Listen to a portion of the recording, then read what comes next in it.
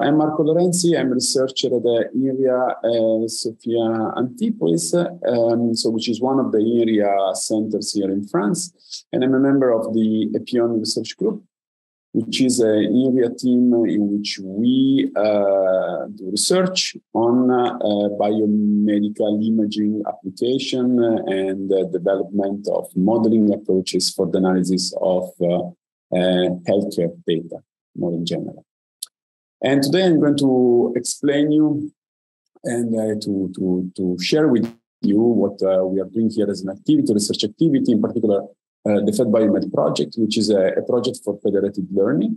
And I will illustrate in this presentation what actually federated learning is, what are the principles, why it's so interesting as a technology these days, and how we are trying to deploy this technology to real-world application, especially with the hospitals located here in France. So, for doing data science or artificial intelligence, we need data, and that's the essential requirement. And to build especially powerful artificial intelligence model and machine learning approaches, we need very large data repositories. And so this means that many times the data which is available in a single hospital might not be enough actually to guarantee the development, the training of a very powerful model. And we need much more. So that's why in the past years, there have been more and more efforts in centralizing or creating large repositories of health data, ideally by combining, merging together data set that comes from different hospitals in a region or national level or around the world. But this is actually not straightforward. As you can imagine, there are strong regulations, and you might have heard of the GDPR, RGPD in French, which is the European actually framework, legal framework for governing the sharing of sensitive data, personal data for tech application. And also here in France, you might have heard about the Health Data Hub, which is the national initiative actually for building this data lake, so the centralized repository where healthcare data should be hosted from all across the country and ideally used for research purposes, for analysis and so on. And you might have heard actually about the debate that has been actually in the public. I'm reporting here, for example, a tribune that was published last year in Le Monde, because it's not been straightforward actually to implement this Health Data Hub. It's an initiative which is ongoing, and there are technical and legal actually issues that make the sharing of this data still complicated. And why so? Because, for example, in Europe, we have the GDPR. The GDPR regulates actually what we can do with personal data, how we can share it, and what can be done, and which kind of guarantee we have to provide on health data, for example, which is a very specific case of sensitive data. So GDPR is a European Union wrote the GDPR inspired by ethical principle and legal principle that comes from the values that the different countries belong to EU wants to push forward in the society. And ideally, data should be, the use of data, of personal data, so in our case of healthcare data, should be limited. Limited to what is extremely necessary for the purpose of the application we want to do. So we cannot share more than what we should. And we need to ensure that we are taking all the possible preventive measures to prevent leakage of sensitive information, to harm actually the person, the people which are behind actually the data. And this impacts very much what we can do. For example, it's common practice to, for example, anonymize the data before sending it and sharing it with colleagues or research partners. which means removing the name of the subject, of the patient, and replacing it with some code. But it's quite well known that even pseudonymization can entail some risk, because even pseudonymized data can still encode some specific traits of a person through the features that we are sharing. And if we are able actually to cross the data with other kind of data still of the same individual, so to perform some queries, we can actually, like in the game of guessing the person, we can actually identify or having quite high chances of identifying some person, even while not knowing their name. So even sharing pseudonymized data is a challenge and can pose actually some challenges from the legal and perspective. And this is a quite concrete case. For example, the scandal of Cambridge Analytica that you might have heard of in the past, what happened in the UK in the past years, was actually leveraging these weaknesses and crossing pseudonymous data from Facebook and so from voting registries to Facebook data in order to profile actually people. So this is a concrete case. And so this means that the typical paradigm that we have been used in data science for long, and is the main actually approach, which is collecting data somehow from devices, from hospitals, from scanners, and then sending it to a researcher for doing analysis. This actually is many times cannot be applied, and we cannot simply use this procedure for sharing the data. And that's where actually federated learning as a discipline is gaining more and more momentum. And the principle is quite simple. The idea is that we don't ask the data producers, which could be user with a smartphone or a hospital, we don't ask them to send us the data, share the data, but we ask them to perform some analysis locally, for example, train an artificial intelligence, some model, and then sending us actually the model or the model parameters. And then we collect actually the model parameters from every hospital, and then we have some statistical, mathematical method to merge them to build a consensus, like a global model, which ideally should be the same model we could have obtained if we could access all the data as in the standard way of doing it. And so by sharing the model, the providers, the clients are sharing some sort of information about their data, but which is surrogated because it comes under the form of a model. And so there is a ideally limited risk for sharing something which is harmful for the patient, so something which is sensitive to specific patients.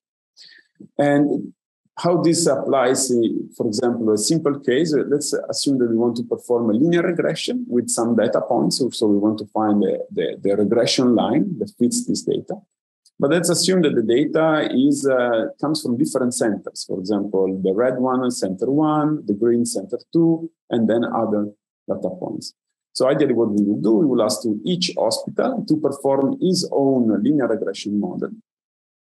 And then we can collect actually just the regression line, so the slopes. And then we can, for example, average them or find a way to find a consensus between the slope to identify the ideal regression between all the data. And the point is that here, the researcher never sees the data, but just sees the model, so the lines. So ideally, the individual points are protected. So this is the paradigm of federated learning. And this is actually has been becoming more and more popular in the past years, because you can see that it solves some of the critical problems we have when we deal with sensitive data. So more and more publication, I'm showing here a query from PubMed about publication using the term federated learning in their title. So it's an exponential increase. And the typical paradigm is that we have a hospital that sends some model to a centralized server that sends some model parameter to each hospital. Each hospital will perform some training. to actually estimate the parameter locally, and they will be sent back to the server, and the server will aggregate them to identify this global model. And depending on the framework we are using, we might iterate this. So the global model might be sent back to the hospital, which train again, and back and forth many times, a number of times, to converge toward a shared solution between all the participants. So this is in principle, this is what is research. And then when we talk about this in practice, there are many actually aspects that have to be taken care of to realize in the real life a system like the one of a federated learning. So there are many issues we have to take into account. And this is actually what we are confronted as a researcher, but also when we want to deploy this kind of system in real life. So we might think that when we deal with the hospital data and we cannot see the data which is in the hospital, well, we might be dealing with, for example, heterogeneity of the data. Some, for example, patients might not be represented in a hospital or represented differently. They might have different kind of data which is collected at every site. So there is this kind of problem of merging models that perhaps they have not seen the same thing, the same kind of data. And so they might be very heterogeneous. So it might be more difficult actually to find a consensus between this model. And in practice, data formats between hospitals might be very different. And so we have also a problem of how to put together things which do not match because we don't have the same kind of image, we don't have the same fields in the tables and so on. We are still transmitting models, and models, when we see later, are not a total guarantee of not actually revealing any information. Because still by looking at the model, we might still disclose something about the underlying data that has been used to train it. So we need to ensure that what is flowing, so what is passing from researcher to the search, so to hospital, is secured. So there is an aspect of communication, secure communication. There is an aspect of governance, which is very important to discuss actually when we want to implement such a system. So where is the server? Who owns actually the server? What the researcher can do, which kind of request it can ask to the hospital. Should the hospital just be passively training any kind of model, or there should be limitations? So which kind of control do we want? And all the regulation that you can imagine about data protection and ethical committees that have to be need to require to provide their approval when we perform such an experiment, because we are still dealing with sensitive information. And most importantly, at this point, we need actually a hospital to play an active role. So it means that in the hospital, we need to have technical personnel that takes care of the implementation, deployment of the platform. There is some training that has to be done in the model. So the hospital plays a role which becomes more and more active. So these are all problems that we need to deal with. And now in the rest of the talk, I will present you some current initiative that we are doing to tackle all of this problem, to implement this kind of system in real life.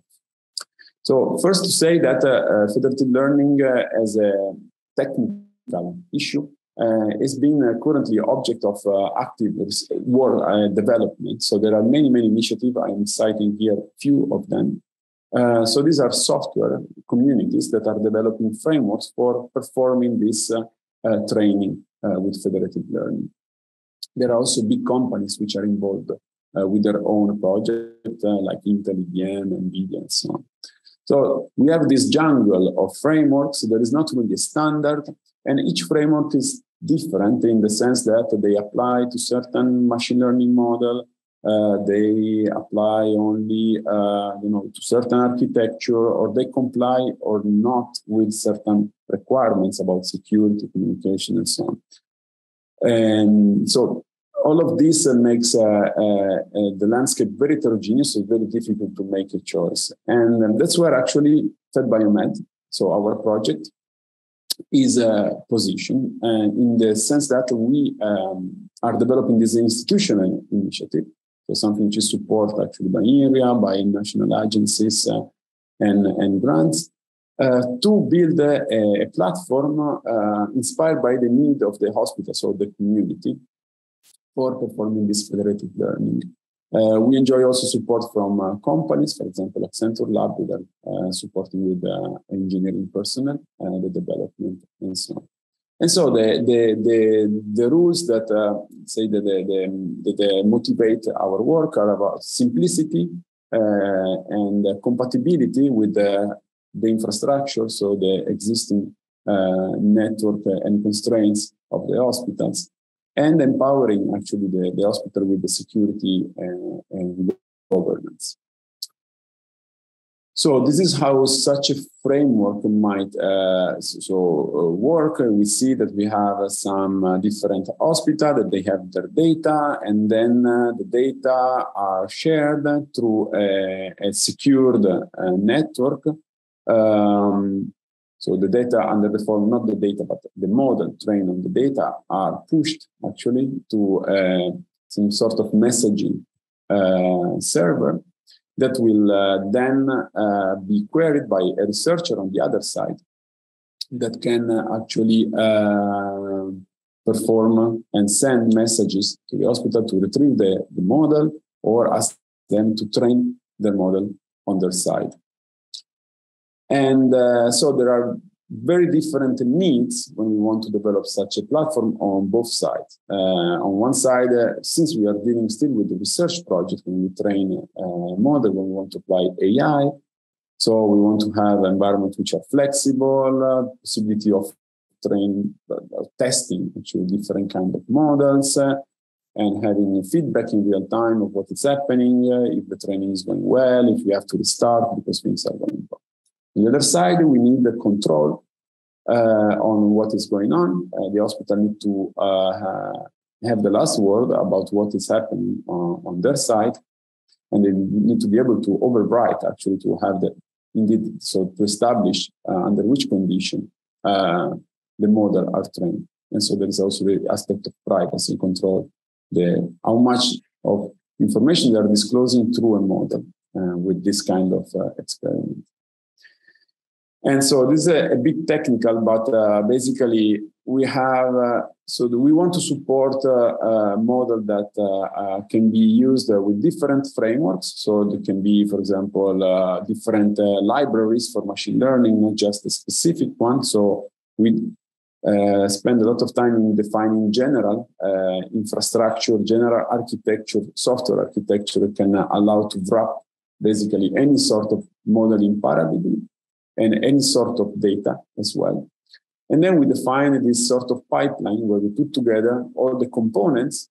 So which kind of preprocessing we need to do on the data, how much privacy do we need on the training, which kind of model, and how to put things together, what is the mathematical rule to find the global model.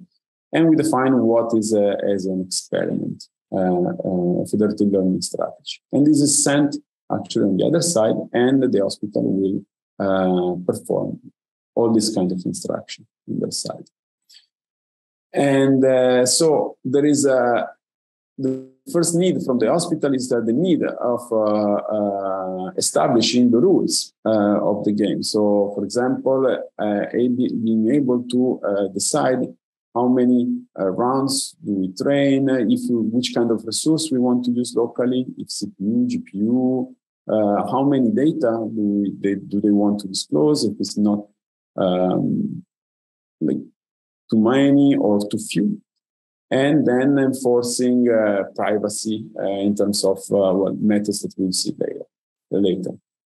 And on the other side, we have the heterogeneity of the data. So you have to imagine, as you might know probably better than me, that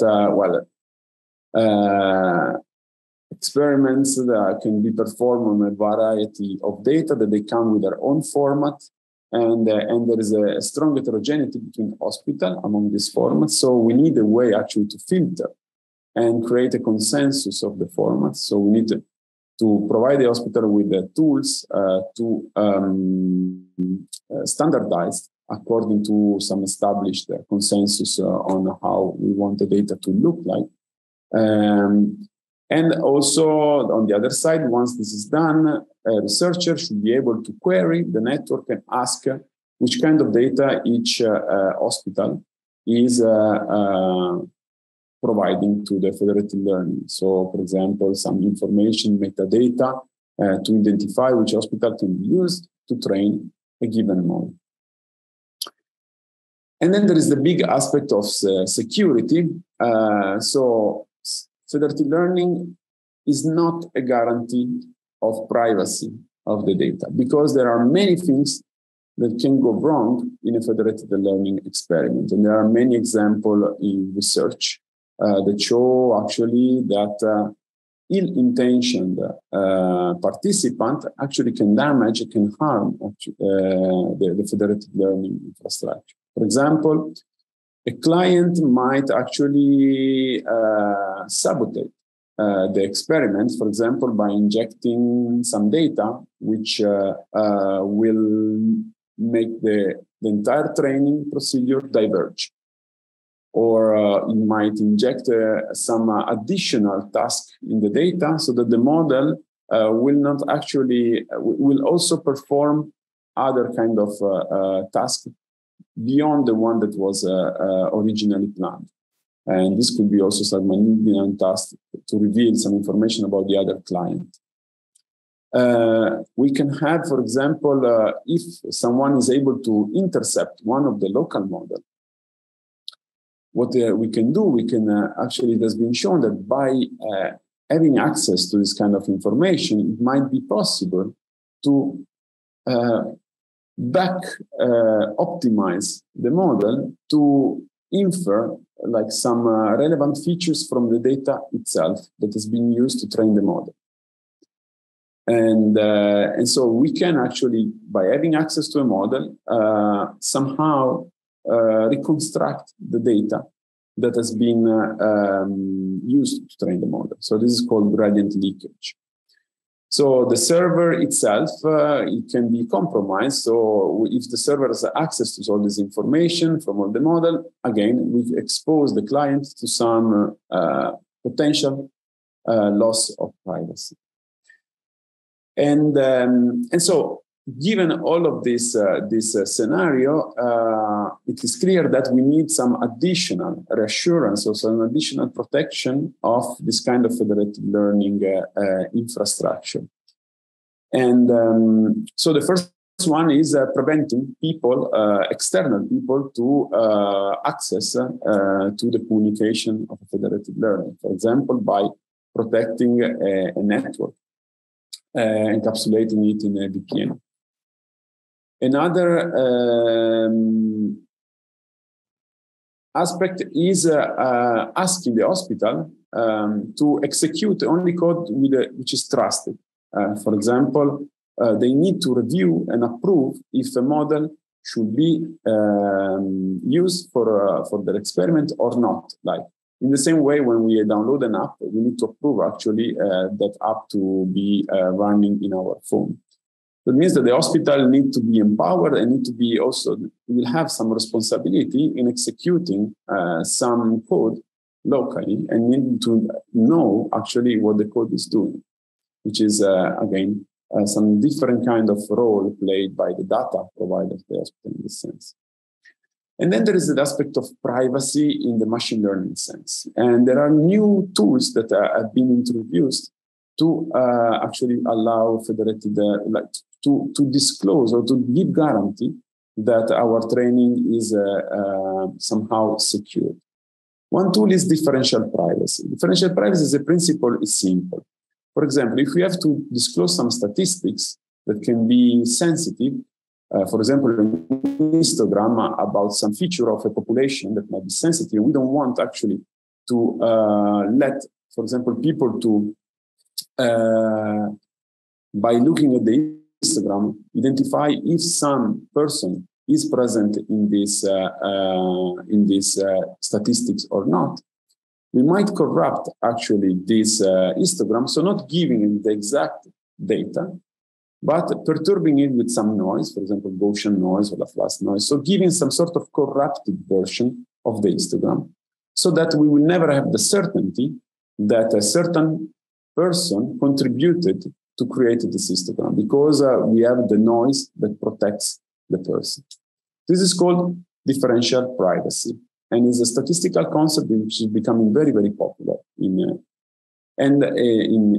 machine learning, but especially in federated learning.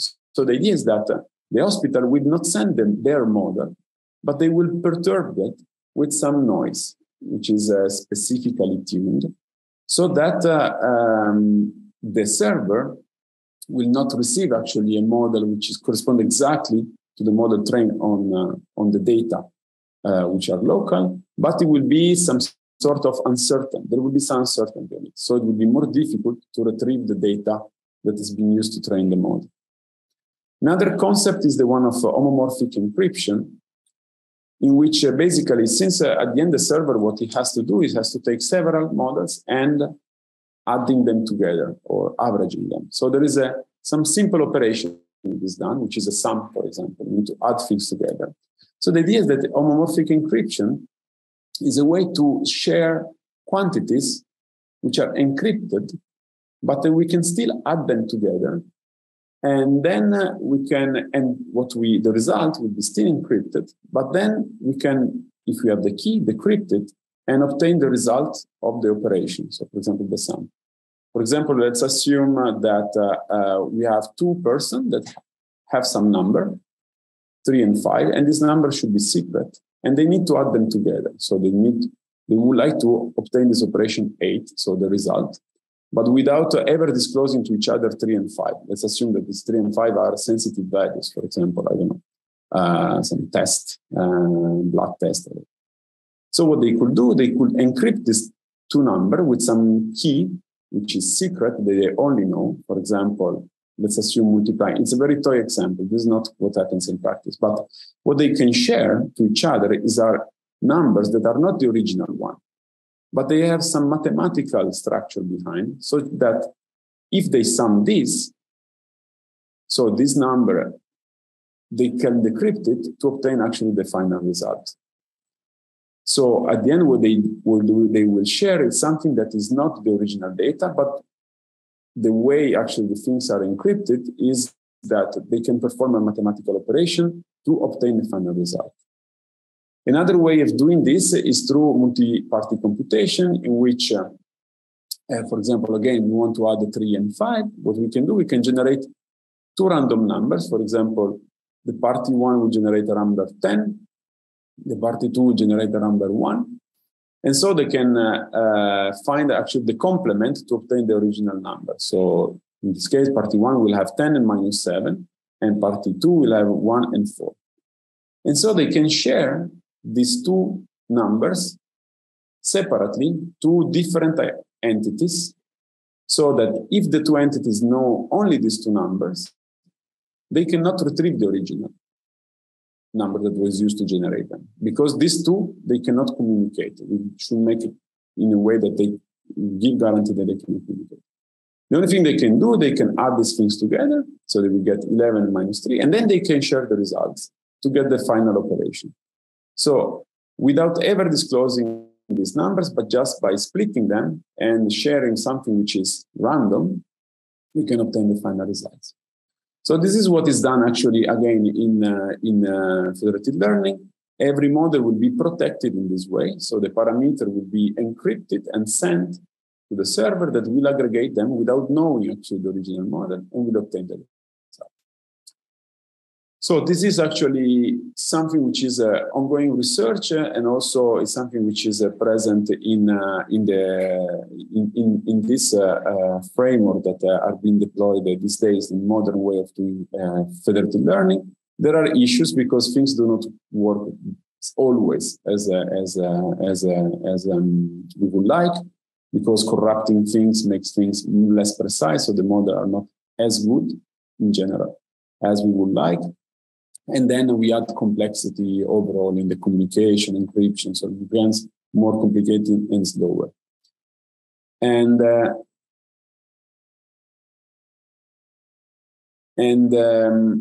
are other applications we are developing, for example, of performing the same kind of approach. For example, for registering to medical images, if we have this image, we would like to transform it to match anatomically this other image, because maybe we want to compare, for example, here tumors at the same anatomical level.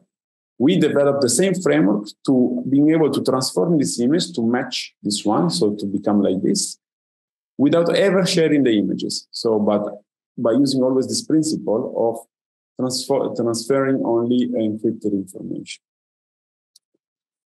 And overall, when we satisfy all these requirements, there are ethical and legal questions that still add to the federated learning. And I write here some that comes from our discussion with clinicians and with data protection officers and so on.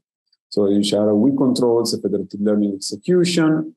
Who is responsible at the end when we deploy such a network? Because there are so many parties. Who owns the network at the end?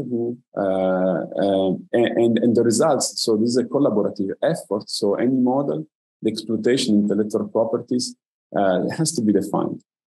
How we award the hospital will provide the most interesting data. And what we do if a hospital decides to quit actually federated learning, what we do with the model that was used with the data of this hospital. Should we throw everything away, or we can still use it? So these are all open questions. And there is also research ongoing that has been done is currently done to answer this question. And maybe I'm skipping this one. So this is actually all the issues and the challenges we try to face with this project, and which is Fed-BioMed. I invite you actually to visit our page if you want to know more about it. And the current application is in a network of hospital in France, which is a hospital that are part of the UniCancer consortium, in which the goal is to establish this federated infrastructure to train jointly a model. So is in this case, a neural network that can analyze PET-CT data plus clinical data to identify the response to immunotherapy in an automatic way. So what you can see here, for example, is the ongoing training that we have been doing with the model. So you can see, for example, 3 hospitals, which are actually the first pilot institute that already have the infrastructure Fed-BioMed running. So you can see this is the training of their neural network. This is the loss curve of their local models that is going down. They are all going down. So it means that they are jointly learning actually this recognition model based on ICPs. We had also other deployment for other tasks with other partners. So this is actually something which is currently used, what we are doing in real life, which is very rewarding. So it's a project started a couple of years ago. And so this is everything. I hope that with my talk, I could give you an overview actually of all the challenges and what the principle of this federated learning. And I would like to thank actually all the people that collaborated and are behind all what I showed you before. You see as a collaborative project for collaborative learning. So there are many, many people involved from the institute. And thanks all for your attention.